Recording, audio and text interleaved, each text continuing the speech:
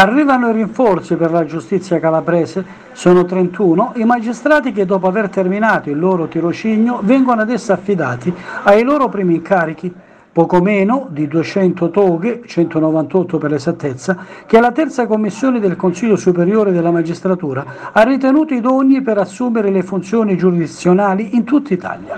Una boccata di ossigeno per gli uffici giudiziari alle prese con ataviche scoperture di organico. Il caso più noto è quello di Vibo Valentia, gravato inoltre dalla presenza dei maxi processi ai clan del territorio, una situazione che aveva portato a dicembre l'Ordine degli Avvocati a chiedere un'audizione al guardasigilli Nordio per segnalare la grave situazione in cui versa la giustizia civile nel Tribunale, dovuta innanzitutto e principalmente all'esiguo numero di magistrati e personale amministrativo in servizio, nonché ai frequenti trasferimenti dei giudici in altre sedi e all'applicazione di alcuni magistrati al settore penale per la composizione dei collegi giudicanti nei maxi processi di criminalità organizzata. Ora arriva una prima risposta. Nei prossimi giorni prenderanno servizio a Vibo 4 nuovi giudici e un sostituto procuratore. Altri 4 giudici rafforzeranno l'organico del Tribunale di Crotone,